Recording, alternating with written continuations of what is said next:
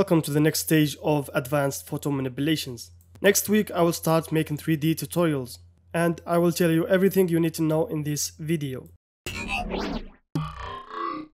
A lot of you guys has been requesting these 3D tutorials on the channel. I have been able to convince my team that 3D is a part of photo manipulation and they said go for it. But they also told me that these videos need to do good on this channel. So make sure when we start making these 3D tutorials videos to support these videos so I can continue making more.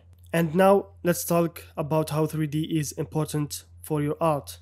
Being able to make 3D environments will make the process of creating the art easier and faster, and the results will look more professional. What I mean by easier and faster is if you are an artist who makes his arts just by using the stock images, then you must know how hard it is to find the perfect or the fitting stock images for your ideas. Sometimes it will take days, sometimes it will take weeks, and at the end you will end up working with images that's not even perfect. Let's say it's just close to what you want.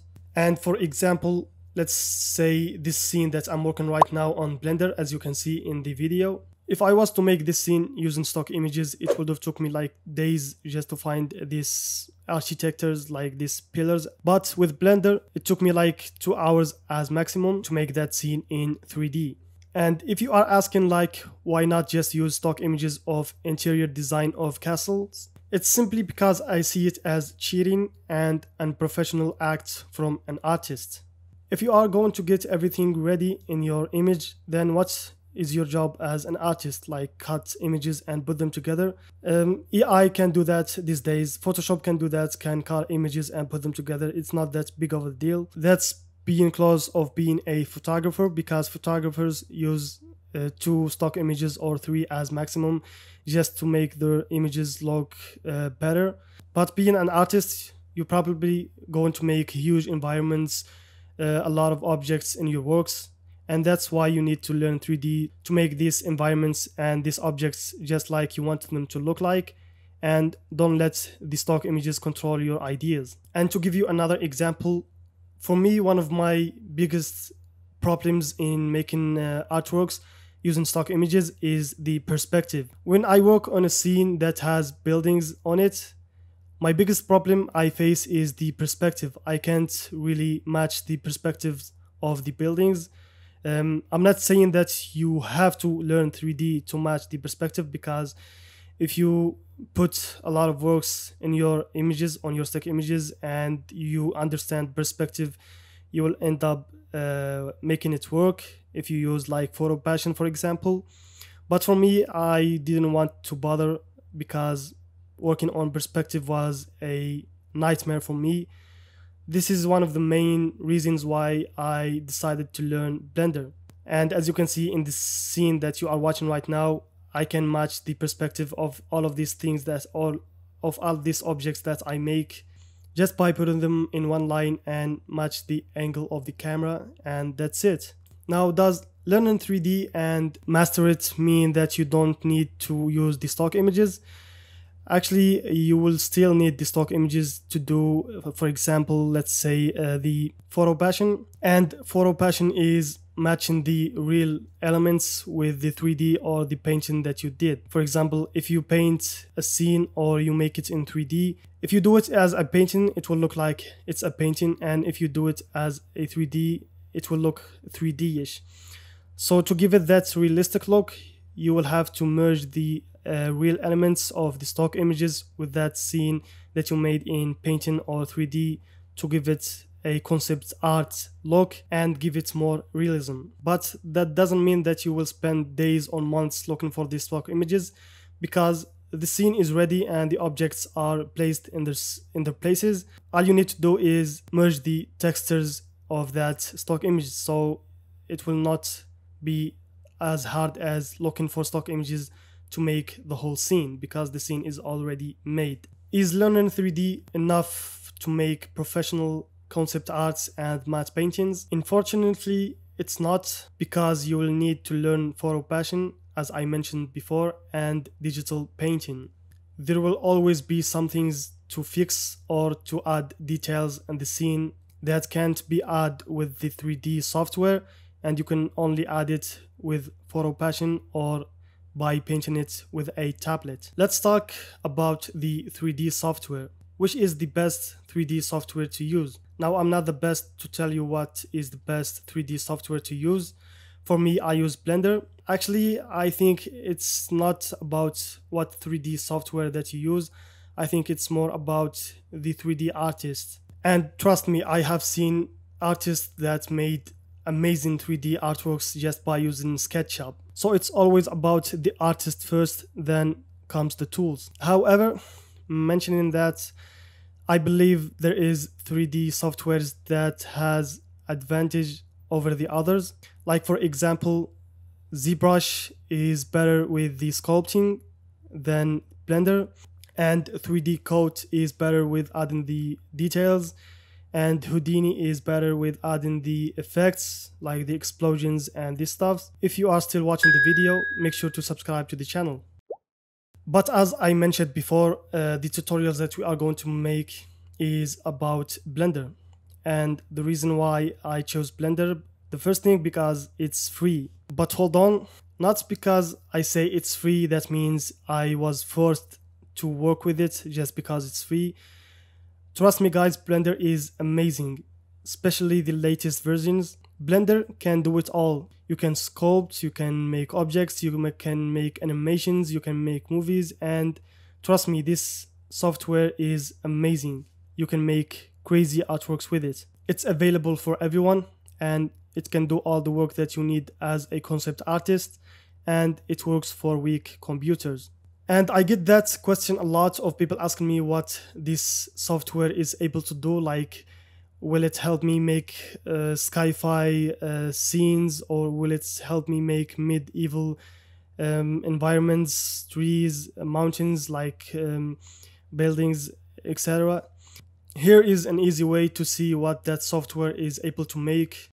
Simply open your browser and go to the search tab and write artstation.com/ch/the name of the software that you want to see what's able to make, like for example Blender, and it will take you to a page where you can see what artist has been able to make with these softwares. And as you can see, Blender can make amazing artworks. Shout out to all of these artists. And by the way, I recommend visiting ArtStation on a daily basis because it gives you a push, and you can find a lot of inspiration right there, so you can make artworks and you can get ideas and all of that. Another question is, will it take a long time to learn Blender or any 3D software? Well, it depends on you. If you want to learn, then you can watch YouTube like every day to learn, and that will speed up the process. I have been using Blender for 1 year since now, and this is the level that I have reached that you can see in the video.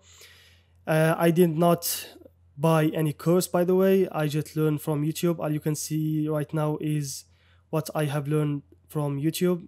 And I recommend channels like CG Cookie, Blender Guru, Default Cube, Blender Secrets, CG Geek, Critical Giants, and of course add me as a new Blender tutorials channel because I will start making them soon. What I recommend to start with when you start learning Blender is, first thing, the keyboard shortcuts, because learning the keyboard shortcuts will speed up the learning process. I'm not sure yet if I'm going to start from the beginning and teach you guys about the shortcuts and all of that, or start immediately with the advanced techniques and the tutorials. You let me guys know in the comments.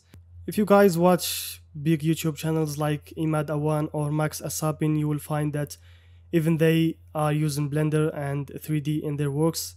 So yeah, like Max Asapin is one of the greatest, if not the greatest photo manipulation out there, and he still uses 3Ds. And big painters too, like Loop, they all use the 3D because it's a part of the photo manipulation and part of painting and art and all of that. Because I'm sure you have seen artworks from other artists, like painters as an example, that has complicated objects, like for example they drew a whole city or a whole castle with a very detailed architectures, And you think how they painted all of that? Well, here's the news for you. They don't paint it.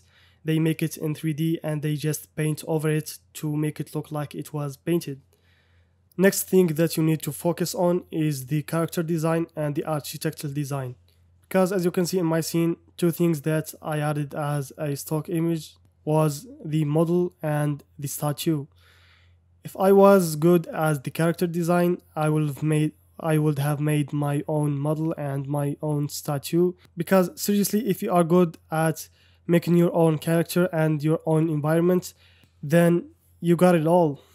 And so for that, I am now learning about the character design, the clothing design, and more about the environment design. And when I master all of these fields or these genres, then I can teach you what I have learned in this channel.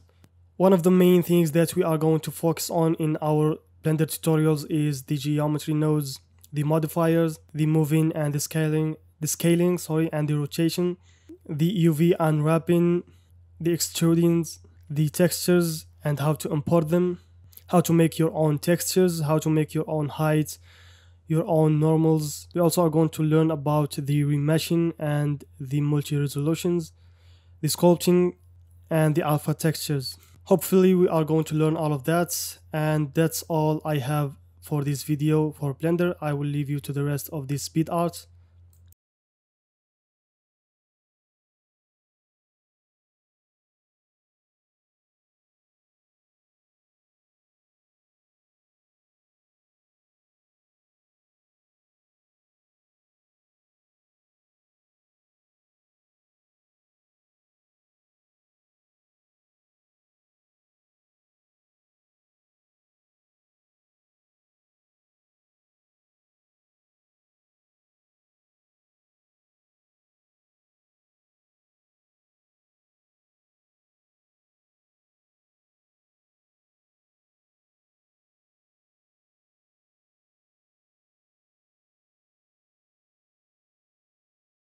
This is the end of this video. I hope you enjoyed this speed art, and don't forget to like and subscribe to the channels and activate the notifications so you can get all of our tutorials in the future. And also check my latest video.